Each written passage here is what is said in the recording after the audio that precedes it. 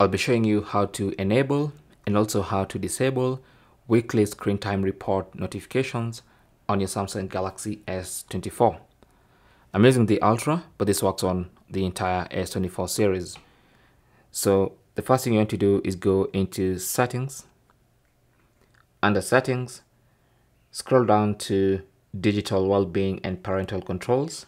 Tap on that and you can see your digital well-being data.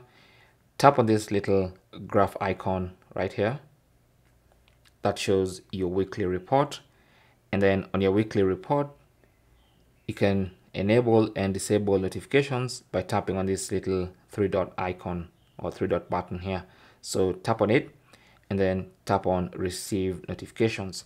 That's basically enabling notifications for your weekly report for screen time. Now if you're getting reports and you don't want them and you want to disable, tap on those three dots and select block notifications.